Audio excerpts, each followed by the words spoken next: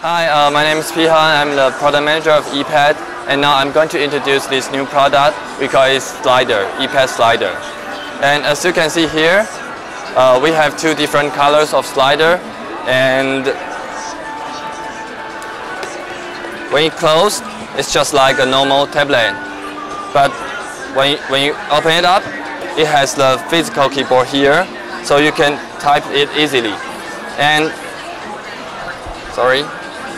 And it runs the latest operation system, Android Honeycomb.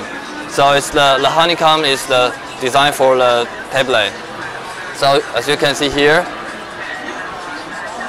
if I touch here, you can put the widget or the shortcut, or you can change the wallpaper on your screen. Yeah. And it uses the Tegra 2 processor, so they can run browse web very fast and run 3D games. And we have more demo machine there. Yeah, I think when this product will be available on the market? We will start to launch it this July-August timeframe. In Taiwan or? In Taiwan, yeah. Worldwide, yeah. Okay.